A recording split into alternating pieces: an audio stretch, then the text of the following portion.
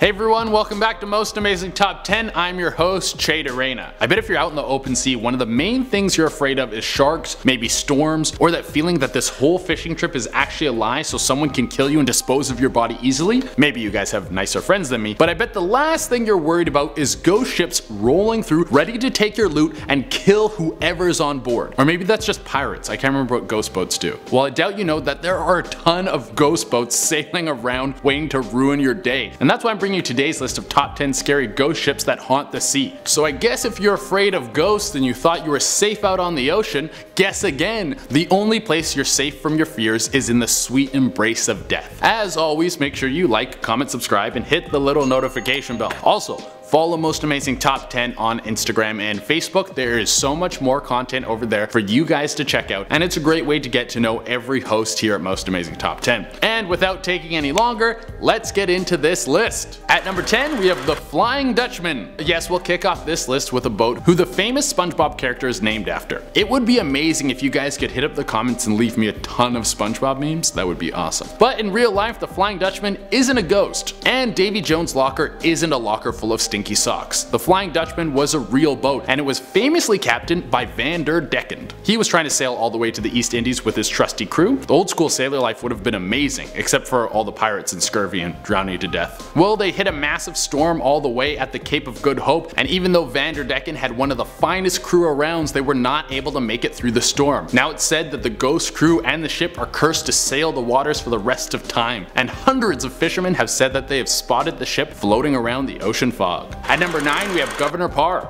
Alright, for this one we have something that is a little less exciting than a boat that is directly connected to one of the greatest cartoons of all time, but Governor Parr has its own charm. The ship was thrown together in 1918 and the world was never sweet to it. It was constantly under repairs, and in 1923 the ship was hit by such a large storm that it was nearly ripped apart and it was left unusable, and the captain was killed. This left the crew stuck on board with a boat with no way to get around, but luckily they were found. The Governor Parr was attached to a rescue vessel and they started to tow it, but not long after that the tow line was broken and the ship was lost forever. No one knows where the boat drifted off to, but some people think that the ghost captain is still on board, refusing to leave the ocean. But realistically it probably sunk to the bottom of the ocean. Yeah. At number 8, we have the MV Joyita. What makes a ghost boat a ghost boat? Does it have to go missing from all of humanity, only to ever be seen in the ocean fog? Or could it be a boat where all the crew went missing out of nowhere? Well, if you're unsure, then you need to look in here. Look in your heart. It'll tell you what a real ghost boat is. And I think this one makes the cut. The MV Joyita was found in 1955 with no crew and very little clues as to where everyone went. The dinghies and the logbook were all missing, so there's a chance that the crew took off, but what makes this one so strange is that the people on board didn't need to bail on the Joyita. The boat was lined with cork and had fuel containers on it. All these extremely buoyant items made the ship pretty much unsinkable, so why did the crew abandon ship, and what happened to them? There were also some blood-covered rags on board, meaning they could have been attacked by pirates or injured in a storm.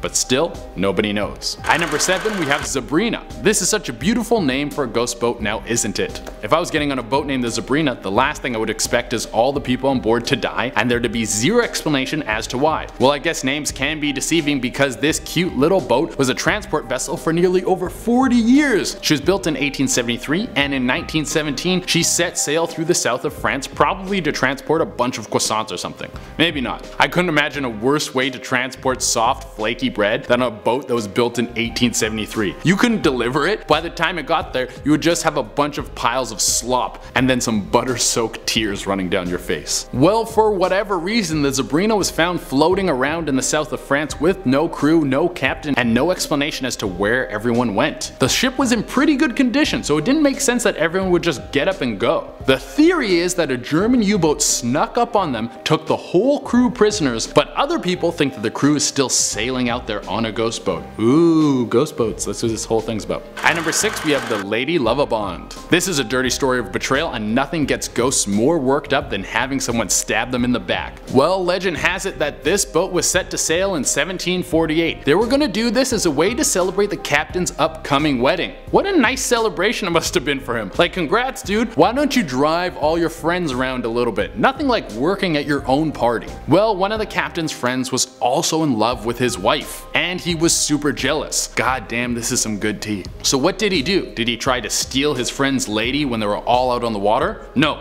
Did he try to poison the captain and throw his body overboard so no one could find out what happened to him? No, he took control of the ship and then sailed it into the Goodwin Sands, killing everyone on board. My god, dude, I think you could have figured out a better way to deal with this. But still, amazing tea. This is very spicy gossip. Now it's said you can still see the boat sailing around the crash site. At number 5, we have the Jianseng. The Jianseng was a giant transport tanker that was discovered off the coast of southwest Queensland. When the ship was boarded, it seemed that whatever group of people that were on the boat left a long time ago. The ship was extremely run down and the engines were shot, but the weirdest thing was that the nameplates and identifiers were removed from the boat. Like whoever was on this boat or whoever was the cause of why this boat went missing didn't want anyone to find out where this boat was going or why. The only thing the people searching on the ship could find was a ton of rice. This is how they were able to determine that this was a transport vessel. While on board, the search party said they could hear strange voices and there was a constant presence that something was there watching them. No company, no country, or person ever came forward to claim this boat. So when it was determined that this boat had no home, it was sent out to the middle of the ocean and then sunk. Damn dude, you didn't even strip it for parts? Just chuck it down to the bottom of the ocean? Seems like a waste. At number 4, we have the Octavius. Good old Otto Octavius trying to take down Spider-Man in pirate form. Actually, if that's a thing, if there's an alternate universe Spider-Man comic where he's a pirate, please hook me up with a link to that in the comments. That sounds like the perfect combination of dumb and cool that always makes my brain happy. Well, unfortunately, this story has nothing to do with Spider-Man. This boat was found off the coast of Greenland in 1775. It was just drifting along because the entire crew had froze to death. The whole boat was just packed full of icy zombies frozen in place. Well, don't get the wrong impression, they weren't like real zombies like walking around. They were just frozen to death so they looked all creepy like zombie. You guys get it, you understand. One of the creepiest things about this is the captain. He froze to death at his desk trying to fill out a captain's log from 1762. That means this frozen pack of Jack Sparrows have been floating around on the water for over a decade. At number 3, we have Carol A. Deering. I wonder who gets the job of naming all these boats because some of them are so dope, but this one stinks. Carol A. Deering? She sounds like she has a pencil case collection and complains about how pepper has a lot of kick to it. Well, this poorly named boat was transporting coal from Virginia to Brazil. It was a good old working boat. It made the trip there alright, but something happened on the way back. The boat disappeared and then was found abandoned off the coast of North Carolina. The lifeboats were gone as well as the crew's belongings, but there was never an explanation as to what happened. Everyone on board was gone. It could have been a mutiny, but we really don't know. At number 2, we have the Caleuche. Here's a well-named boat, guys. Caleuche sounds like a dance you do to win the heart of your soulmate while simultaneously slapping a man to death.